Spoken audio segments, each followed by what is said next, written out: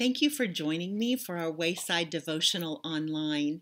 Today we're going to look at one of David's Psalms, Psalm 18. And David wrote this psalm as a praise to the Lord for the Lord's deliverance of David from the hand of his enemies.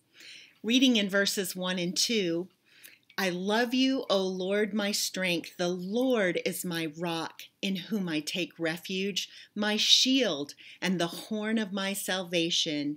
You are my stronghold. David acknowledges that personal relationship he has with the Lord, who he calls Jehovah here, and that name Jehovah is the relational God.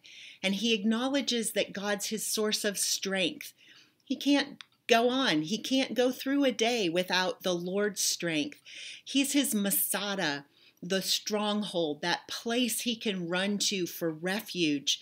You're my rock, that strong rock. You're my shield, my protector. And then David goes into verse 3 and he says, I call upon the Lord who is worthy to be praised, and I am saved from my enemies. Even in the midst of a difficult situation, David is now taking time to praise the Lord for his deliverance, and he's acknowledging that God is worthy to be praised. He's calling us into worship and praise. Dropping down to verse 6, we see, in my distress, I called upon the Lord, and I cried to my God for help. He heard my voice out of the temple, and my cry for help before him came into his ears. David knew that if he called to the Lord when he cried for help, that the Lord would hear him and he would respond. And I invite you to read verses 7 through verses 19 in chapter 18 of Psalm and look and imagine this vivid picture of creation that David paints, God's protection and his rescue for David. And then in verse 19, he says, he rescued me because he delighted in me. The Lord delights in his chosen ones. And that's just a thought that I would love for each of us to ponder today. Do you believe the Lord delights in you as a chosen son, a chosen daughter, called by his name? He delights in you.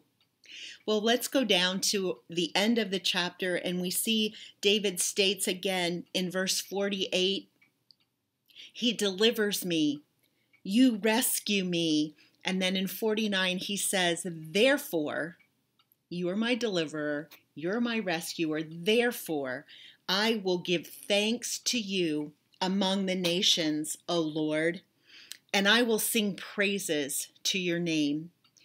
David sees and realizes that the Lord is his deliverer, his rescuer.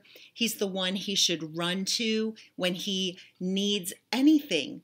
And I ask myself, I pause and I ask myself and ask you to join me in this thought. Where do I run? When I'm having a difficult day, when I'm having a hard meeting, or I've got a difficult situation to deal with, where do I run for help? Do I run to the Lord? Am I like David and I say, I love you, O Lord, my strength. The Lord is my rock. You're my refuge. You're my stronghold. David gives us an example, and he challenges us that in the midst of life, let's call out to the Lord. Let's cry to him for help.